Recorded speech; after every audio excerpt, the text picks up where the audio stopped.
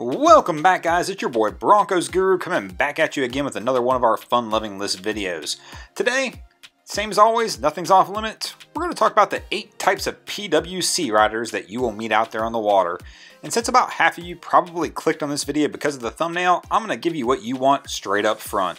First one on our list is going to be the female rider. In our types of women boaters video that you will meet on the water, we call this one a unicorn.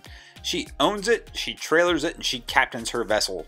It's a little more common to see women doing this on skis, so I won't call it a unicorn, but I'll tell you what, there's still something very sexy about a woman being out there handling her own ski. Most PWC riders really want to ride solo, and when their girlfriend has her own ski, it really truly does become a more enjoyable experience for both parties involved. She can go out there and rip it up as she pleases, have a good time, bring some friends along if she wants, and not really have to worry about too many other things. And one of the big things she doesn't have to worry about, well, her boyfriend getting out there and riding around with her on the back doing something stupid. Also, if she has her own ski, well, she has the freedom to ride how she pleases. She can ride as risky or as cute as she really wants to ride. Maybe she wants to bring her own friends as well, and she might not feel comfortable bringing her friends on a ski with her man.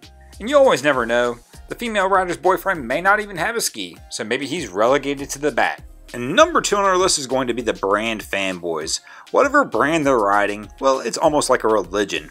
And the fans of these brands can't believe anybody else would ride another brand, even the ones that are no longer in production. Those Sea-Doo dudes, well, they're going to look at you Yami kids and tell you about how they can't believe that you bought that FX Cruiser. Man, you know those things got the 1.8 liter engine in it, right? You know that timing chain's crap and that thing's going to break? Good luck fixing that later. The Yami guys will brag about being on the most reliable ski on the water, and they'll tell those Cowie guys, man, I can't believe that ski you're on, that's stupid. They couldn't even engineer that thing to make a right turn correctly. Good luck on that thing, my man. And of course, those Cowie boys will tell you they call it jet skiing for a reason, and they are on the most capable offshore machine that is made. And there's no way any of you little Sea-Doo fanboys out there are taking your Sea-Doo offshore, because you know what? Carbon seal fails. You're gonna sink. Number 3 on the list is going to be the jumper. Their mission of the day is to go ahead out there, chase down these mega yachts, and launch their vessel 20 foot in the air. They live by the rule, time on the water, well, that's wasted air time. Some of the stuff these guys are doing is insane. Especially in the evolution of skis, these things are basically small boats anymore at 11 foot and close to 1,000 pounds. This really isn't far off from a Boston Whaler 130 Super Sport. But I'll tell you what, you aren't doing any of this stuff in a Boston Whaler. Sea-Doo did recognize this as an issue a few years back and decided to come out with a new model called the Spark. The Spark came in at 9 foot and 422 pounds. So basically this was a mission-specific ski for the jumper. Speaking of jumping, if any of you guys are looking to jump from a ski into a boat, your boy Broncos Guru has just listed his boat on eBay. It's a 2017 AR240. Probably the only one listed over there. Go take a look. It's going on a no reserve auction starting this Friday. Also, I want to thank those guys who participated in Instagram and Facebook for sending me things to post on here and the Boneheaded Boaters of the Week series. Thanks a lot, guys. I appreciate it. Number 4 on our list is actually 2 people, but with the same premise. So we're going to go ahead and throw them into the same group right here. And that is Supercharged Rider versus the NA Rider. Kind of like a brand specific guy, both of these guys believe their ski is the way. The Supercharged Rider doesn't understand why you would buy a ski that can't do 69 miles per hour. I mean, come on, my man, how in the world are you going to keep up in a group ride? Naturally, Aspirated Ski Rider will tell you how an NA ski will save you thousands of dollars in upfront cost. Also save you a ton of time, heartache, and headache of rebuilding that supercharger later. Well, that's if it doesn't implode your engine first. Then of course you have a few brave souls out there, well, they think that the supercharged skis and the NA skis, well, they're for the plebes. You really want to do something fun out here on the water? Go ahead and throw a turbo on this thing. Number 5 on our list is going to be the noob. These guys sometimes are going to get things just a little bit confused and a little bit backwards. They're also going to be easily identified down at the ramp. They're going to come up with some new launching ideas you've never seen before. Sometimes it's going to help them get that skis off the trailer easily. Sometimes they're not going to even be able to figure out why they can't get their ski off the trailer.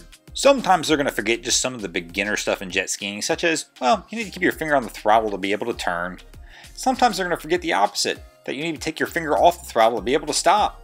Some days they'll forget they need to hang on to the handlebars to even hold on to the ski. Also, There's going to be those days where the noob, he'll just get mad at a bass boater being out there fishing too close to his house. And then of course when they do fall off, we're going to have the episode of them trying to get back on the ski. Number 6 on our list is going to be the full throttle rider. They don't believe in taking it easy. They are out there on the water for one thing, and that is face melting speed. If you plan to go ride with these riders, you better make sure you have been working on your core, as it will take everything you have to hang on to your PWC to keep up with them. It doesn't matter if it's on the open ocean or in the backcountry rivers, they only have one thing in mind, and that is white knuckling that throttle. One good thing for these guys, they don't have to kick out the extra money to get a PWC that has cruise control. Number 7 on our list is the Cruiser. This rider is a little different than some of the other ones we've mentioned, as they have no desire to be out there pounding off the waves, they have no desire to be running full throttle around the lake, but this rider will plan their full day out. It'll likely be a 150-mile ride down the ICW or a river, or possibly something going down to their favorite lake or island.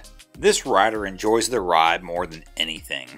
The relaxing experience of being on a ski with a cell phone turned on airplane mode, maybe their favorite tunes playing through a headset. One of the things that'll usually give this crew away, well, they're going to be wearing some unexpected gear to be out on the water.